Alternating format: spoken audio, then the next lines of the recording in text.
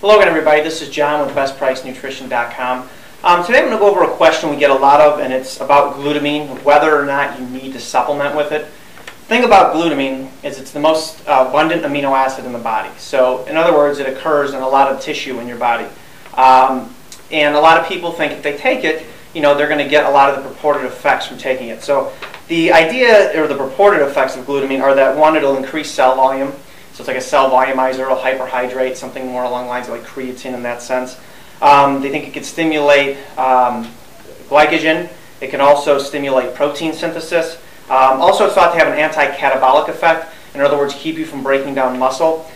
The problem is that there's not really much support from any well-controlled, peer-reviewed studies to show that supplementing with extra glutamine will do these things. Now, it is true that glutamine does do these things in your body. It does play a role in those functions. The question is, if I supplement extra glutamine, will these things happen? And the overwhelming evidence is no. When we're talking about otherwise healthy adults, in elderly, sick people in the hospital, there is some evidence that it can help with the immune system. Oftentimes, it's been found that it helps, when it's combined with TPN, which is a form of nutrition that's given via an IV when somebody's in the hospital. Oftentimes, they're getting that because they have some kind of an NG tube in or something like that because they're critically ill. So patients that are ill seem to have some benefit from it, especially the dipeptide L-glutamine, which you're seeing more and more of, and you're starting to see that pop up in supplements too. Again, there's not really a lot of research showing that helps athletes or otherwise healthy adults. Now, that one may, but at this point we haven't seen any of that research, and it seems to be a pretty expensive ingredient too. Now, other things to consider with glutamine is there's the free form, which is l-glutamine that you're going to commonly see, and also glutamine peptide, which is usually from hydrolyzed wheat gluten. If you have celiacs, or even if you don't, I would recommend avoiding that. We know gluten has some pretty nasty effects, whether you've been diagnosed with celiacs or not. So, taking glutamine peptides would be detrimental, actually, to your GI tract in that sense, because you can end up with leaky gut syndrome and other things along those lines. And sometimes those glutamine peptides are added to your protein. So sometimes people say, hey, I took this whey protein and I had some digestive discomfort. Well, it may be because there's glutamine peptides added to it.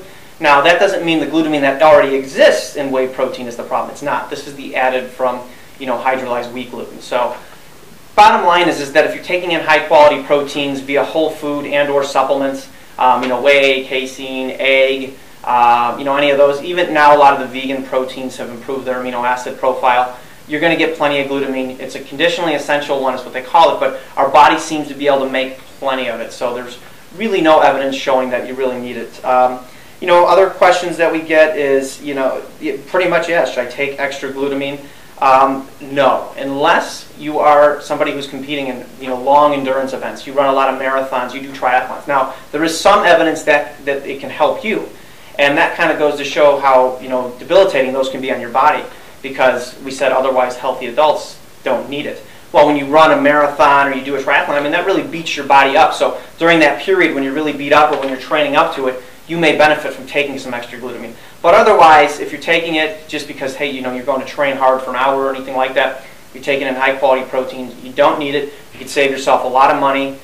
We went through all the research for the most part, looked at all the well-controlled studies, to kind of answer this question for you guys, because it's commonly debated. It's in a lot of supplements, and a lot of people say, well, then why is it in supplements? Well, because it is the most abundant amino acid in the body. It occurs a lot. And they point to one particular study which was absolutely flawed, showing that it did help, increase, recovery. Recovery is the big buzzword when it comes to that. You're better off just getting it in its peptide-bonded form with your regular protein. So I think I answered all your questions on this one. If you guys have any others, please post them in the comments section of the video or the blog. We're happy to answer them. Also, please check us out at facebook.com/bestpricenutrition. Thanks for watching.